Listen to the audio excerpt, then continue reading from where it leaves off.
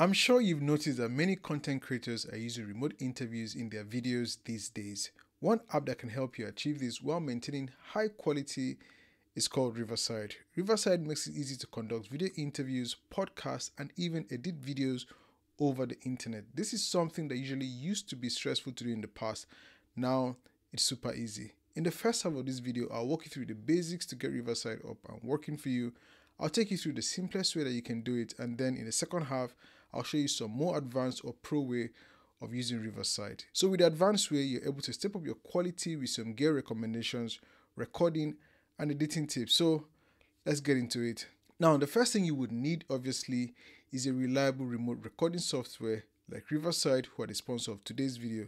Next, you're going to need a decent microphone. You could just talk through your computer if your computer has an internal microphone, or use something like headphones, whether wired or wireless. I have a pair of AirPods, but the quality might not be so great. We'll talk about how to improve that in the advanced tips section, so note that. It's also important you can hear the person or persons on the other side of Riverside without any feedback or echo, which could make the quality a lot worse. So get headphones or maybe AirPods.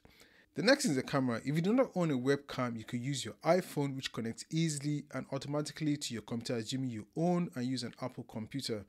One last thing, I will highly suggest that you have a light shining on you so you're properly lit up. Just make sure that most of the light is not coming from behind you. So with that being said, make sure that the light filling you is brighter than any light coming from behind you. It's usually better that the light hitting you is softer, like what you see in high budget Hollywood movies. Now that we have everything set up, all you need to do is head over to the link, which I'll leave in the description section below, so that the guys from Riverside know that you came from me. Thank you. Also know that no credit card of yours is required. So go ahead, create a studio, name yourself as the host if you like, or whatever name you wish to use. Select that you're using headphones like I'm using here. I have my AirPods on, as I earlier advised, and click Join Studio. Now, just to the right, you can select the camera of your choice that's connected to your computer and the microphone you wish to use. Now, you should have everything set up, and if you like how you're looking, you can go into the settings to fine-tune things. And when you are sure that things are set up in the right way, you can then invite your guests in two ways. One way is by copying and then sending them the invite link. The other way is to type their email in the email section and they'll get the link directly. So that's it for the very basic setup with Riverside.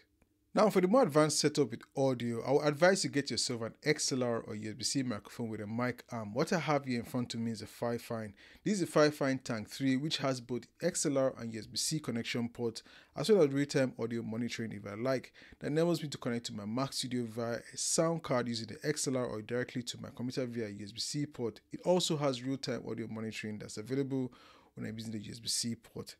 Make sure you have the mic as close enough to your mouth as much as possible to be able to pick up more of your voice over any possible background noise. Note that if this mic is too close to your mouth and its sensitivity is too high, there's a great chance of clipping.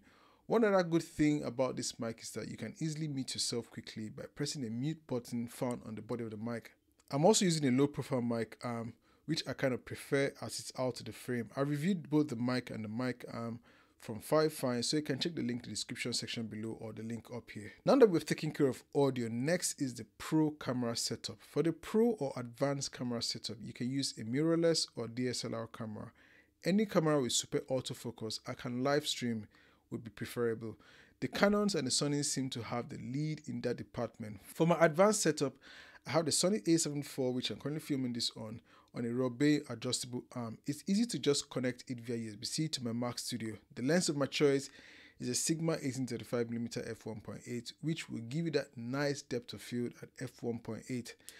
This setup is in landscape mode with the help of a camera cage and quick release system. Now for lighting, you want to make sure you have great, nice, soft lighting. Lighting that is not too harsh on you. For my setup, I'm using one from Suncrafter with a large parabolic softbox. I'll leave a link in the description to that light in case you want to check it out, and put it at an angle that is not showing a lot of reflection, like if you're using glasses like the way I have here. If you notice, if I lift my head up a bit, you can see the light reflection. If I bring it down, so well, my setting is kind of low, so you make sure that the light is as high as much as possible at an angle that is lighting you properly and is not reflecting your glasses. Now that my setup is complete, I can now open my browser and go to riverside.fm. But before I forget, make sure you have headphones or earphones connected. not just loudspeakers, as to prevent echo. So you know Riverside.fm, the steps are the same as last time, although there are some things I want to talk about in the settings. Number one, in the record settings menu, I'll advise you to turn on noise reduction. So I'll click settings up here and I'll go to recording. Make sure not to turn on noise reduction. It kind of reduces the audio quality, which I don't really like. Also, my audio sample rate is set to 48 kHz. I kind of prefer 48 kHz because the quality you get from 48 kHz is better than 44.1 kHz. So I kind of prefer it that way. So for video resolution, Riverside recommends 720p. But usually I like to have my advanced 1080p. You can push it up to 4K HD if you want. And frame rates, you have different options: 24 frame rates, 25 frame rates. I have mine set at 24 frame rates. And depending on your pricing, you can go past 24 frames per second.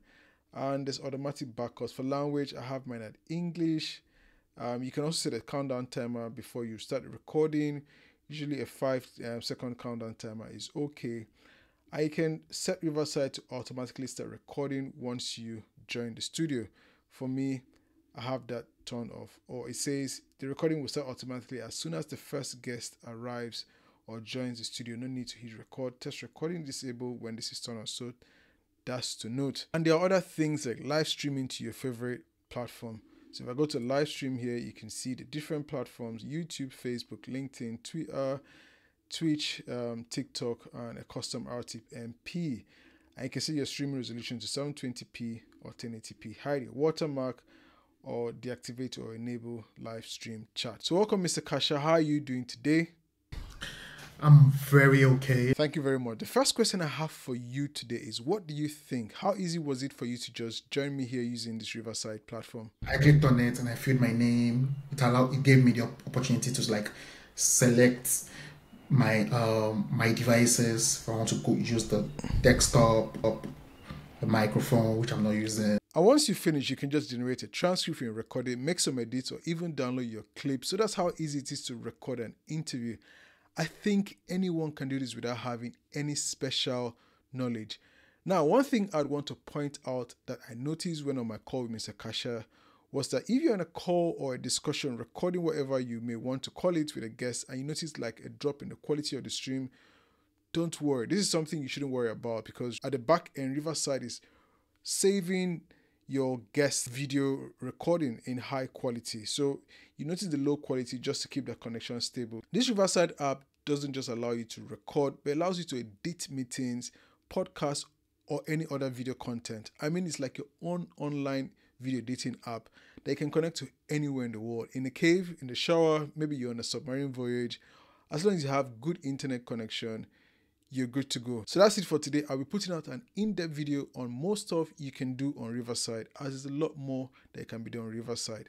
Now, don't forget to click the link below and use my code so the guys at Riverside know that I sent you over. Don't forget to also click the like and subscribe button so you don't miss the in-depth video on what more you can do with Riverside. I'll see you again. It's your filmmaker. Peace.